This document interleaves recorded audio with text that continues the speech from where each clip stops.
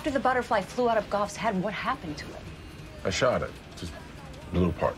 Would have been nice to have captured it, but I guess it's good it didn't get away. I'm not sure I'm ever gonna walk again. Why? Motherfucker cut half my pinky toe off. It's the most important toe there is.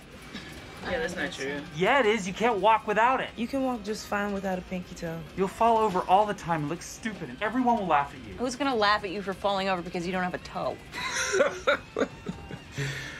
I was just imagining it. I'm sorry.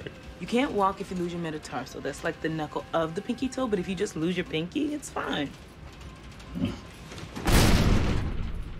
What are we gonna do about him? Hey, no! No! No!